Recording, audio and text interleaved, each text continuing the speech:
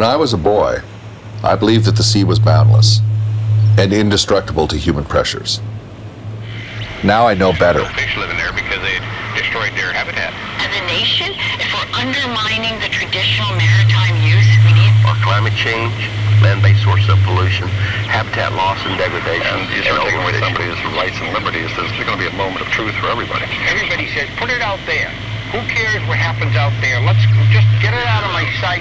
What's on Mars, but we can't figure out what's in our oceans. Oops, it's almost a joke. Most of the world's coral reefs are bleached or dying. There are dead zones the size of small states off our coasts. Rolling into a salmon disaster, and then we had a brownfish disaster. Most of the biggest fish have been harvested, and there are places where jellyfish have become the catch of the day. These organisms ignore. And all at a time when we have to deal with aquaculture, wind and wave energy, even oil and gas exploration that are staking claims in our waters. The government's gonna do it, and they're gonna take everything. But I have also learned there's a smarter, more lasting course than the one we're on.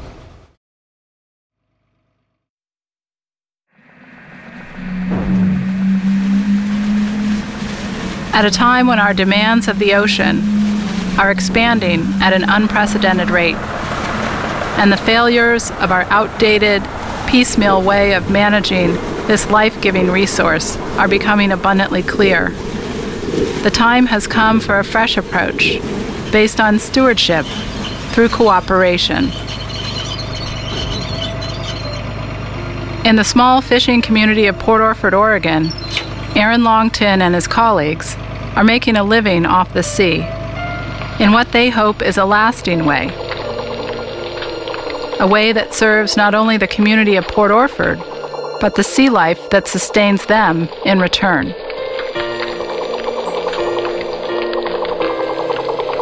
Port Orford's long-term outlook for the waters that feed them is part of a blossoming movement to take better care of the ocean for the good of all. It is a movement of scientists, businesses, fishermen, farmers, governments, and citizens who care for the sea. When you rub it one way, you'll notice that it's smooth. Oh, yes, it is. And if you rub it the other way, it gets a little bit rough. It feels like sandpaper, right? Okay.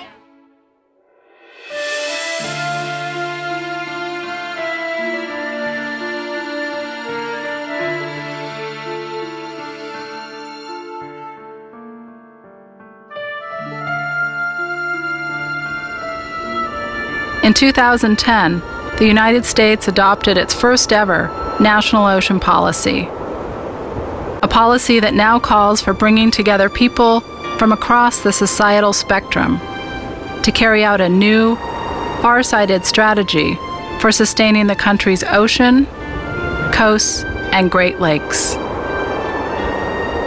It is founded on a branch of conservation, more formally known as ecosystem-based management, more simply, as a common-sense approach to preserving life. It is backed by science and based on the needs of the human community in balance with that of its ecological provider, the sea.